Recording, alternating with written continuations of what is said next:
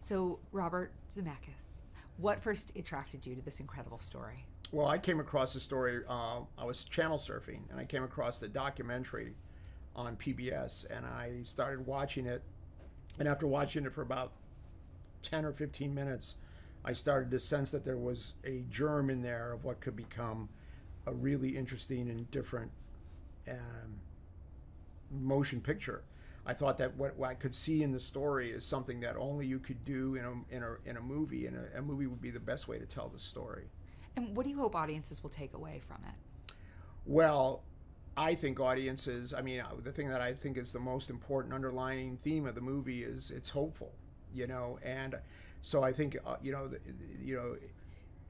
hopefully audiences will take away that hope part of the story, but also I love the idea of the healing power of art, and that we use art no matter what it is. I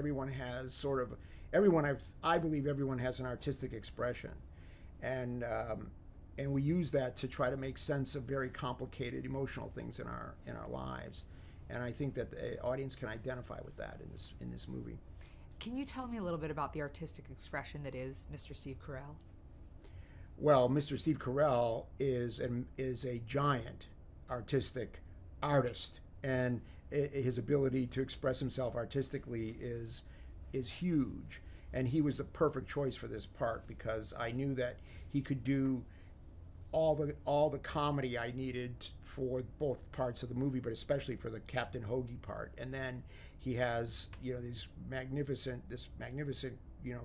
dramatic ability as an actor to do the emotional and the heart-wrenching stuff that the live action character has to deliver. You have an incredible bevy of talent in your female leads as well. Mm-hmm. Can you talk about them a little bit?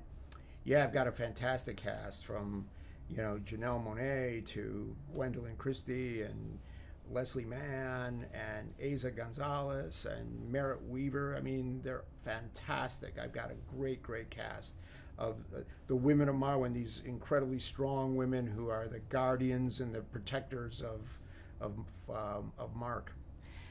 Can you talk about creating the world that you did of Marwen, both in real life and this amazing fantasy sequence as well?